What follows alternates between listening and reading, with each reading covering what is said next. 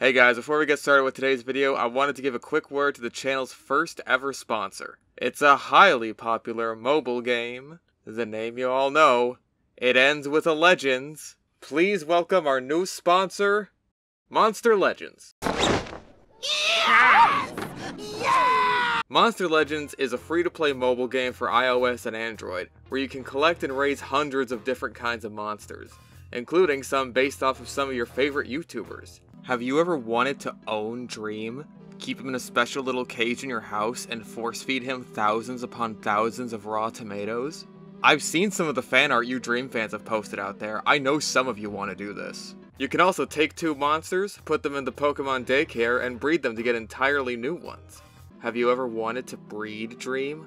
I know you have, you freaks! You can raise your monsters up by feeding them thousands of raw tomatoes, and then take them into battle. You have to eat all the tomatoes, Pepe, or you won't grow up big and strong! There's different PvP modes like special dungeons and an adventure map. Or hey, you can get your friends together, who have hopefully also downloaded the game through the link in the description, and battle your monsters together in real-time PvP fights. But let's be real, do any of them really stand a chance when you use Big Monkey? And you can check back for new events every week to keep the fun rolling. Forever. And ever. Download the game right now through the link in the description and you'll get 50,000 food, 300,000 gold, and an epic monster, Cowrie, all totally free, just for trying the game out through the link. I bet the spy mans will like this one. So go out there and download Monster Legends and tell them Fish sent you. Now back to the video.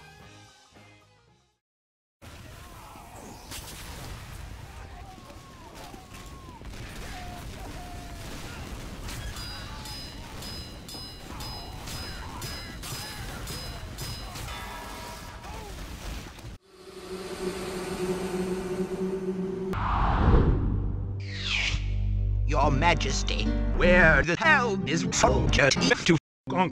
What did you say? Are you telling me there is no Soldier TF2? Yes. Oh. Welcome to Bad Weapon Academy, where we take a look at the worst weapons TF2 has to offer, and I show you how to best utilize them. Today, I must confess a bias. Without question, my two favorite weapons for Pyro are the flare gun and the detonator. Two guns with similar designs, yet such drastically different playstyles. The flare gun rewards you for precision aiming and for following up on a previous attack, while the detonator specializes in flanking utility and crowd control thanks to precision timing. However, the next two attempts at flare guns went a bit tits up. The Scorch Shot is... and the Mannmelter is very underwhelming, and as such is the topic of today's episode. Let's do the old stats thing, because I wouldn't blame you for forgetting that this thing even exists, much less its actual stats. Compared to the other flare guns, the Mannmelter has a 50% increase in projectile speed. This sounds good on paper, but when you consider the fact that, at base, the other flare gun projectiles are faster than the direct hit, you realize it's kinda like strapping a rocket to a Formula 1 racing car. If anything, this has a chance of messing with your muscle memory and could cause you to overshoot your targets. It is technically a bonus, but not in the way it is for something like the lock and load, where that has a lot of benefits. At best, you'll hit someone who's about to move around a corner that you wouldn't have gotten otherwise. It does the same damage as the flare gun, so 30 damage plus afterburn or 90 damage plus afterburn on a critical hit. However, it doesn't deal critical hits to burning targets. In fact, it's the only flare gun without any kind of bonus to burning targets. Now, if you're the kind of person who only hits the initial long-range hit and fucks up the follow-up 9 times out of 10, this won't be such a big deal to you. You'd obviously be better off using the Scorch Shot because of the sheer amount of benefits the same action would offer you, but that goes for any situation. If you can hit that follow-up though, then this is gonna suck a lot. Where this really blows is in close range fights, since you can no longer effectively flare punch people, which is both fun and effective. You can still try, it's just going to be terrible. The Mannmelter also has no ammo pool, meaning you can shoot it forever like the other laser weapons. This isn't that big of a deal. It's a situation kind of similar to the Thompson. Unless your tactics begin and end with running at the enemy screaming, you're going to want to stick around your teammates, in particular your engineers and their dispensers. And in general, if you're anything like me and throw out your air blasts all over the place, you're going to be heading to ammo packs and dispensers often regardless. An ammo pool is really only relevant in terms of flare gun balance if you're standing in one spot just spamming a flare across the map. Which you can do with this, but there's no real reason to, especially with no reward on follow-up hits and a middling base damage. Really, this is the case with almost all the laser weapons except the cow mangler, since soldiers can actually run out of rockets. Anyways, the final stat that actually matters is that you can use the right-click button to create a suction vacuum that works like an air blast to extinguish your teammates. For each teammate extinguished, you get one guaranteed critical hit. It does not function as an air blast in regards to projectiles, which is good since unlike air blast, you can just hold this down to constantly extinguish teammates. It does take a short amount of time to get going though, unlike air blast which is effectively instant, and the sound and visual effects make me wonder if the mechanic is even working properly. This is not the suck cannon from Ratchet & Clank. And while they're not stats, it's important to mention the bugs that come with this weapon.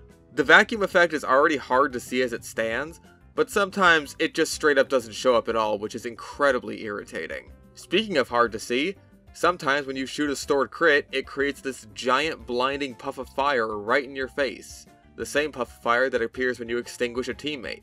Fucking source spaghetti. Speaking of hard to see, while it's not a bug, it can be annoyingly difficult to tell when this thing is good to shoot again, an issue the other flare guns don't have. The only thing you get is this tiny little beeping sound that's easy to get lost in all the explosions, screaming voice lines, and gunfire, and a little spark that's easy to get lost in all the visual effects the game offers. Okay, what's all this add up to? Well, despite its list of upsides that seem appealing on the surface, without question, the biggest, and potentially only draw of this weapon is the stored crits in exchange for extinguishes. All of the other stats are basically just filler that don't mean anything. This is a mechanic that is both good and bad, because it puts whether or not you'll get a crit completely in your control, and it also doesn't. See, being able to store flare crits is kinda neat. If you get a bunch of them, you can do insane long-range burst damage without needing to hit someone the first time. But the problem is, it requires the enemy to have a pyro. If they don't have a pyro, or if the pyro they do have is doing particularly poorly, you just have the equivalent of a flare gun that can't crit on burning players. Now here's the thing, this is still useful to a degree. Being able to light people on fire from a distance is great for pyro, and that can't be understated. However, when you have other options like the flare gun, which has more consistent burst damage, the detonator which assists you in flanking and gives you crowd control options, or that other one, then in a situation without pyros or the occasional heater heavy or cow mangler soldier, there just isn't a reason to use it over these other options. The point is that this is a support weapon with one very specific utility that your primary is already well equipped to deal with. Well, if someone does pick pyro, it might not be a bad idea to switch to it. One of the biggest weaknesses of the other flare guns, even the Scorch Shot, is their weakness against other pyros. Trying to kill a pyro with a flare gun sucks. It's like trying to poke a hole in a tire with a paperclip. But at ranges, that might be your only option to even try and damage him. Either that or you close the distance and get into a derpy ass pyro flamethrower fight because those are always fun. Well, if you have crits stored up, then this becomes a long-range shotgun against pyros, and anyone else it hits for that matter. It'll even put a dent in danger shield snipers, which the other flare guns couldn't hope to achieve. When you're against other pyros, the best situations to pull this out and start vacuuming are twofold. First is when the enemy pyro is just running at your team like a dipshit. Depending on how long he's able to keep the flamethrower on your teammates before dying, if you just hold down the right click while he does this, you can build up quite a few crits. Obviously, if you see anyone on fire at all, then extinguish them. Just don't forget to use your Mannmelter and not your flamethrower on accident. Fuck!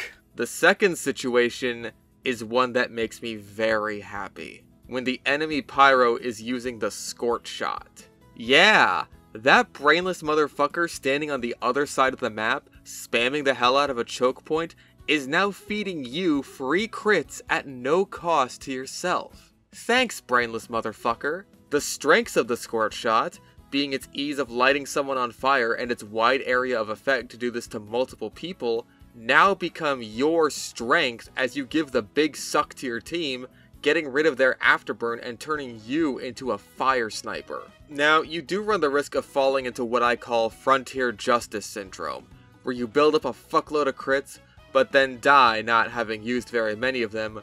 Oh no, that's not fair!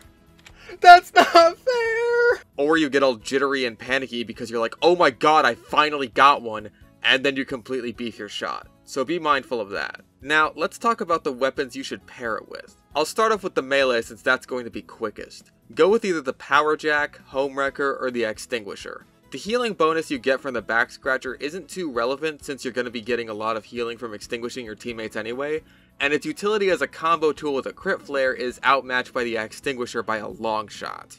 Basically, go Home Wrecker if you're a Pybro, go Power Jack if you're normal, and if you want to combo the shit out of people, go for the Extinguisher. The Extinguisher here is my favorite option because the sheer amount of damage you can do with a crit Manmelter shot, followed by an Extinguisher hit, is incredible. This is the melee option where I think the synergy with the Manmelter is highest, but the other options have more practical applications outside of use with the Manmelter. Now let's talk about primaries. If you ask me, I think you should ignore the stock flamethrower and degreaser when using the Manmelter. They do a fine job at extinguishing people on their own, and with the degreaser, you can even pull off flare combos on pyros if you're good enough with flame manipulation. I know you can do this with stock and the flog too, but it's much easier with the degreaser. Speaking of the flog, this is the obvious pick to pair with the Manmelter. The flog's lack of air blast means the Manmelter is a great pick if you still want to put out burning teammates, and the guaranteed crit flares are a great way to easily fill up your flog charge. These two weapons are in the same set for a reason, unlike the third degree which is just kind of there. They're meant to complement each other, and they do a good job of it. At the end of the day though, you're still a flog pyro, and all the strengths and weaknesses of that come into play. You still do shit against explosive classes, and because you don't have the free fire damage of the Scorch Shot, you do have to actually try if you want to melt half the team in 5 seconds. On the other end of the spectrum is the Backburner. I'd argue this is the weakest flamethrower that's viable to use alongside the Manmelter. It covers your weakness in not being able to support your team through extinguishing, but that's the only benefit it provides. It's not a bad choice, but if you made me pick between the Manmelter and Detonator when I run the Backburner, I'm going with the Detonator every time. The flanks are just too good. The third option, and my personal favorite, is to run it with the Dragon's Fury. This combo works so well together, it's actually kind of awesome. See, the Dragon's Fury's air blast issue is different from the Backburners. The Backburner air blasts just the same as the flamethrower and degreaser, it just can't do it as often because it runs out so quickly. The Dragon's Fury has a painfully slow air blast recharge that can make extinguishing teammates feel like a liability if you're in a firefight. So even though it has far more air blast charges than the Backburner, it still feels like you want to use air blast only when necessary. The Manmelter makes this process a lot easier, leaving you free to save your air blast for projectiles while still keeping your team extinguished. And when you combo a stored crit flare with a direct from this thing, the damage is insane. And of course, being a flare gun, the Manmelter inflicts the maximum afterburn duration, giving you a lot more room for error if you have trouble hitting the Dragon's Fury shots. It's actually a really cool combo that's pretty fun to play around with. Also, the loss of crits on burning targets isn't so bad with this set since the Dragon's Fury has such a short afterburn time to begin with, meaning it covers weaknesses of both weapons and enhances both of their strengths. I think it's way more fun than comboing it with the Flog if you ask me. If you're a Pyro player and want to try out something a bit different, then give this a shot and see if you have fun with it. Now, the unfortunate truth here is that in the majority of situations, you'll still probably be better off using almost any other secondary. Except the Gas Passer, that one's still worse and not even by a little bit. So, what can be done for the Manmelter? Well, we've got another blank canvas case here. There's only one real stat that actually matters, so the sky's the limit for how we can buff it. In Zesty's video on the Manmelter, he focused on its support role and suggested the Big Suck become an all-purpose debuff remover as opposed to just Afterburn. That's definitely a good idea, and probably the most straightforward and practical way you can buff it while keeping the original design in mind. A thought I had though was a bit more out there. What if the vacuum worked on projectiles? You could hold down the button as usual and catch a projectile straight out of the air. This would hold the projectile in front of you for a couple seconds as the Mannmelter discombobulates its molecules before finally sucking it up and converting it into a crit. You wouldn't be able to fire or use the vacuum while doing this, and attempting to switch weapons while doing so would simply respawn the projectile right in front of you, so you can't just spam it and delete projectiles from existence. You have to commit. This gives it a lot more practical utility since so many classes have projectiles and makes it so you can get guaranteed crits much more often without having to rely on the other team having a pyro.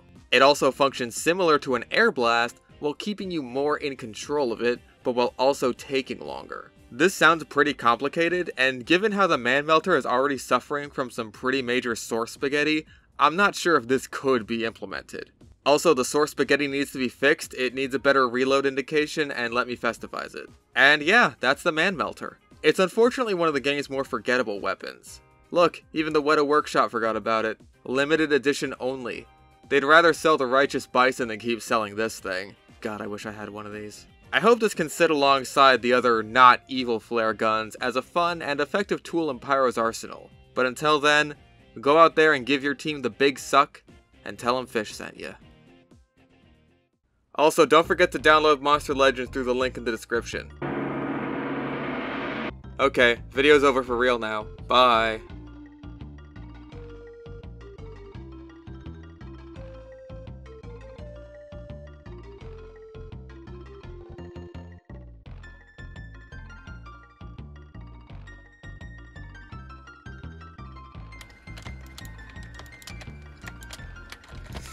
You fucker.